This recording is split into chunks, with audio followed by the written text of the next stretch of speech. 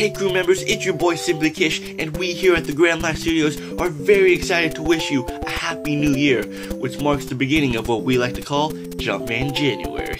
Super Mario 64 was released to the States in September of 1996, and I would have never thought that almost 20 years later, the very first game I ever owned would still last the test of time and be viewed in the eyes of many gamers as a darling in the community. You can keep up with the rest of us here at the Grand Line Studios as well as the rest of Jumpman January by clicking on that subscribe button you see below.